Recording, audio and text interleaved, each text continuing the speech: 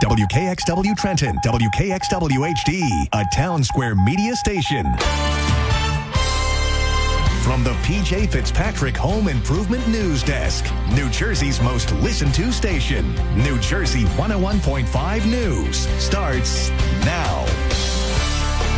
It's 10 o'clock. I'm Steve Greenfield, topping our report this hour. Crews battled brush fires for hours along Interchange 13 of the Jersey Turnpike this afternoon and evening near Newark Airport. No flights were impacted, but traffic was extra slow during rush hour. An 18-year-old from North Brunswick is arrested a month after a deadly two-vehicle crash on Route 1 in New Brunswick. Noah Reyes was charged with second-degree vehicular homicide in connection with the March death of 65-year-old Dennis Frick, who lived in Freehold. Gambling addiction is a bigger threat in the Garden State with legal sports betting and casino games at our fingertips. Problem gamblers obviously have their own struggles, but it's also no walk in the park for their loved ones. Coping with a loved one's harmful gambling can be extremely stressful, says Christina Palladino with the Council on Compulsive Gambling of New Jersey. Communication breakdowns are bound to happen, finger pointing, perhaps life-changing financial issues. You may experience many mixed feelings. It will take time to rebuild trust, but it is very important. And it's important to not take the burden on yourself, she says, a.k.a. the debt. Gam-Anon has regular meetings all over the state. The anonymous platform is for people who've been impacted by someone else's gambling disorder. Dino Flamia, New Jersey 101.5 News. Saddled with student loans, a new plan by the Biden administration may offer some relief after failing to get its original plan off the ground, with the Supreme Court putting a stop to it. President Biden is pushing a new student relief plan aimed at forgiving federal loans for more than 30 million borrowers. While a college degree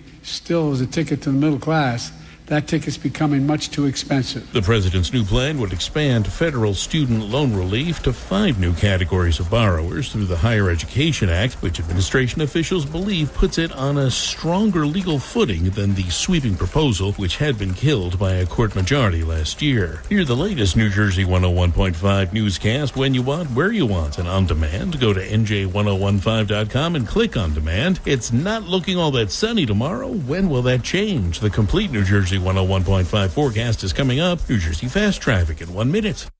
Download the New Jersey 101.5 app. Sign up for alerts and receive instant notifications on breaking news, weather, and traffic. Staying connected to what matters most. Southbound Route 130 is closed because of an accident in Pennsauken between Marlton Pike and Airport Circle. Also, the Burlington-Bristol Bridge had a bridge lift, but it's done now. 295 north with a stall. The left lane is closed approaching exit 43 in Mount Laurel. That's in the middle of a construction zone, so it's going to be extra slow there. And watch for flooding in Atlantic County on Black Horse Pike, both ways west of the AC Expressway. You've got the right lane closed. We still have troubles in Monmouth County on Route 18 with all lanes shut northbound between exit 13 and exit 19. It's an accident investigation of a serious motorcycle accident from earlier. And we've also got delays in Monmouth County on the Garden State Parkway, and it's because of construction going southbound in the local lanes, 109 down to 105. 2 left lanes are closed. The car lanes of the Turnpike are closed both ways, only northbound only as far as exit 12.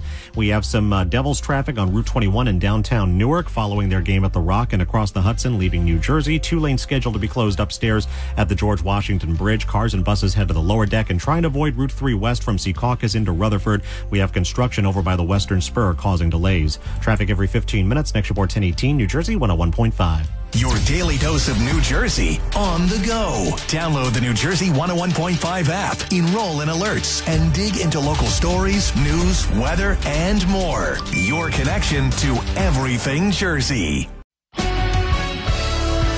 New Jersey 101.5 instant weather. Clouds will increase into tonight. There will be some spotty showers after midnight. Lows will be in the upper 40s.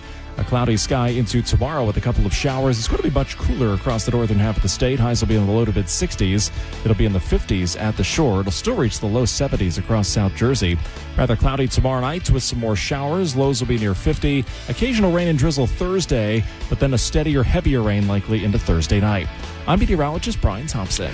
We have got 63 degrees in Berkeley Heights, 61 degrees in Manalapan, 60 degrees Salem. Fast traffic, instant weather every 15 minutes on New Jersey 101. 101.5. Brought to you by Maple Leaf Farms in Manalapan, one of the largest garden centers in New Jersey. They sell wholesale to the public. They grow what they sell with the largest selection of tropicals, hanging plants, annual flats, roses, and so much more. Visit MapleLeafFarmNJ.com. Their prices are insane.